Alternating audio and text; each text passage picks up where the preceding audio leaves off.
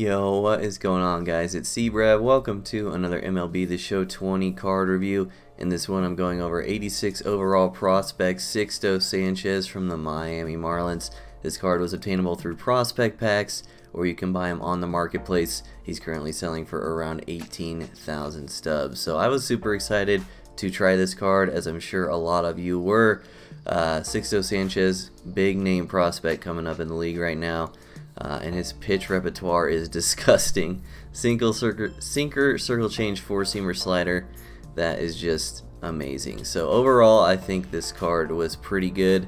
I have some caveats to that, and probably a unique way to use him that would make him most effective. So first off, low per nines are definitely killer. He was kind of the king of giving up cheap hits, be it late swings, early swings. It seemed like he was just giving up more cheap hits than normal. I don't know if it's because his per nines are low or what. Additionally, if you're going to use this card, I would highly recommend only using him on Hall of Fame or higher, so that's 700 rating in ranked seasons or higher, because this is definitely a card that needs to have pitch speeds to have a lot of success. He needs to have fast pitch speeds so he can blow the sinkers by people, so he can blow the four-seamer by people.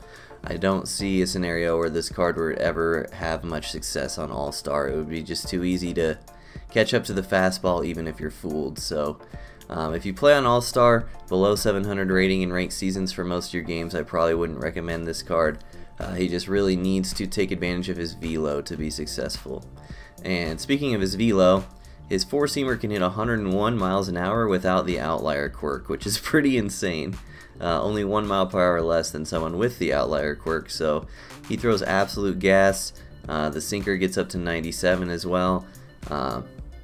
However, with the off-speed, it doesn't move a lot, and given the fact that he loses stamina quickly, the movement actually drops off a ton the deeper you get into the game. So he only has 84 stamina. On top of that, he's always throwing gas, so this is one of those pitchers that seem to lose stamina really fast compared to other guys for me. And when he would lose that stamina, his off-speed would lose a lot of breaks. So really, you can only throw the changeup early in counts. The slider just doesn't break enough. It'll kind of just hang. Slider's more of an out pitch than anything. But really, you're just looking to throw gas with this guy. Four-seamers and sinkers hopefully throw their timing off. My experience with this card, however, was that he would dominate for the first couple innings, and then my opponent would kind of figure him out, and he'd give up a couple bad innings right after that. So honestly, the best use for this card might be to have him in your rotation, or throw him in your rotation when you have guys that are really rested, and maybe use him coming out of the bullpen. I think this guy would be an insane arm to come out of the bullpen late in a game. Very tough to pick up initially, but easy to adjust to over time. So I personally am going to try that myself. If I feel like my starters are rested enough that I can use the fifth slot as a reliever at some point, I may try it with Sixto Sanchez, because I think he'd be a really good card out of the bullpen. But as far as a starter, he's not going to go deep into games for you at all. There's only so many sequences you can do. His stuff is amazing. His repertoire is amazing. But good players will figure him out only over the course of a couple innings. So hopefully that helps you guys out. I did enjoy using the card. You'll see I was having a lot of fun with some of the strikeouts you'll see in the clips. If you can put the stuff where you want it and they're fooled on it, nasty pitcher. But those are big ifs against good players on this game. So as always, we'll rate the card how he rates in the meta, and we'll rate him compared to how much he costs. How he rates in the meta, I'll give him a B. Not the worst starting pitcher in the world at all. Very good. Could definitely fool a lot of players at lower difficulties, or lower rating I should say. And for the price, I'll actually give him an A. 18K is really cheap for a decent to good starting pitcher at this point in the year. So hope you guys enjoyed this video.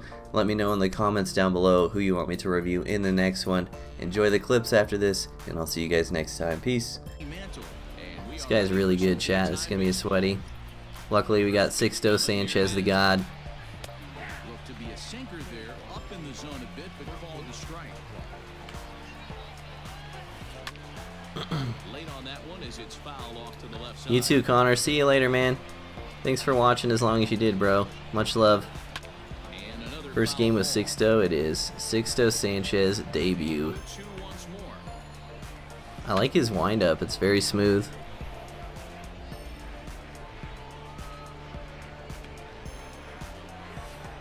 That was disgusting. Let's go. Right, Harambe. Damn, that was pieced.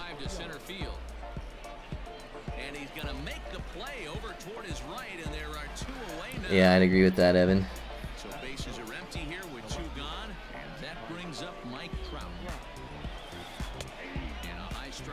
93 on the sinker, but 100 on the four-seamer. That is gross. 101! No outlier. Holy shit. This guy's gonna be fucking gross on Legend, I'm telling you right now. Oh my god. Changes glide, but I definitely don't enjoy pitching to Gallo, that's for sure.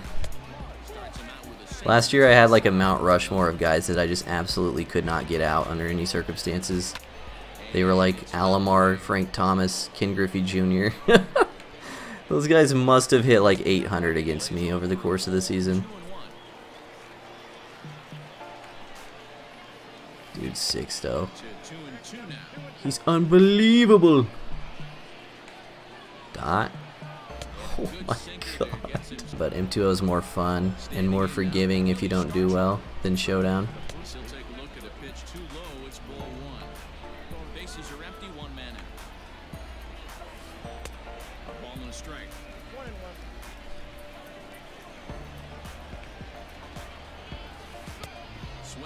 On the fastball, and it's 1-2. Don't expect too many more high fastballs in this one. He is known for his sinker, keeping the ball on the ground.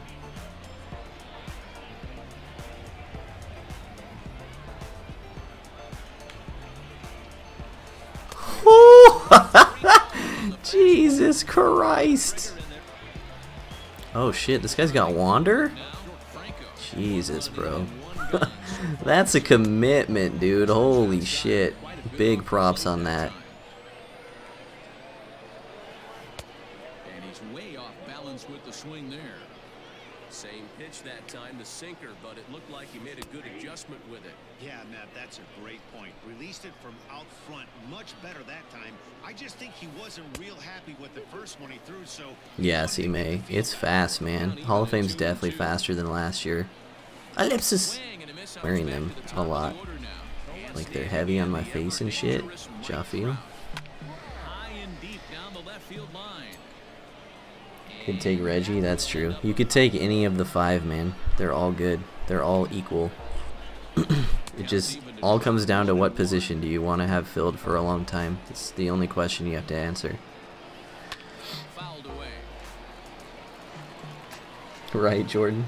For Evo, I took Eck first and then I took Cargo. But I kind of wish I would have taken Eddie Matthews over Cargo. But I am 110% happy with the Eckersley pick. He's been incredible. A true closer. I can see without them pretty well, Mike. They just help, you know? That was disgusting.